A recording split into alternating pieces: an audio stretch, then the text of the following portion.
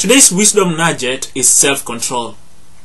Our nearest and highest interests cannot be attained without self-control. Self-control allows us to govern ourselves so that we can cultivate the character and power necessary for living our very best lives. One could argue that the measure of an individual is that individual's ability to exercise self-control when necessary. Robert Burns said, "Prudent, cautious self-control is wisdom's root." There is actually tremendous wisdom in putting oneself in situations that are breeding grounds for self-control. Self-control sets apart the men from the boys and the women from the girls. Johann Wolfgang von Goethe said, "Whatever liberates our spirit without giving us self-control is disastrous." I agree.